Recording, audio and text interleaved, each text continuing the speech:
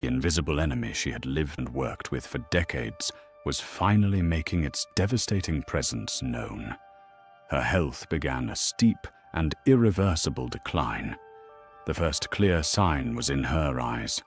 She was diagnosed with cataracts, and her vision grew so clouded that she was forced to write her laboratory notes in enormous letters. Today, it's known that cataracts are a common consequence of radiation exposure. She endured 4 painful eye surgeries, all while trying to hide the true nature of her illness, terrified that it would tarnish the reputation of her beloved radium. Her body, once strong enough to haul sacks of ore and stir vats of chemicals, was systematically failing her. She was plagued by constant fatigue, a persistent low-grade fever, and her hands, the very hands that had held, sifted, and crystallized so much radium, were scarred, cracked, and burned from radiation exposure.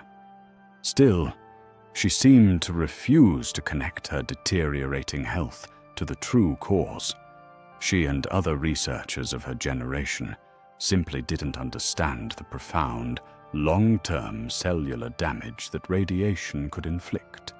While she did eventually advocate for safety measures like lead screens and regular blood tests for workers at her institute, she seemed to believe these precautions were for industrial laborers, not for careful scientists like herself. In the spring of 1934, her strength finally gave out. She went home sick from her lab one day and never returned. Her doctors were mystified. Finally, a specialist at the Saint Selemos Sanatorium in Passy, France, gave her condition a name: aplastic pernicious anemia.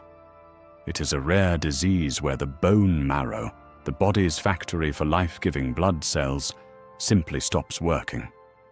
The director of the sanatorium where she spent her final days wrote a chilling and definitive diagnosis. The bone marrow did not react, probably because it had been injured by a long accumulation of radiation.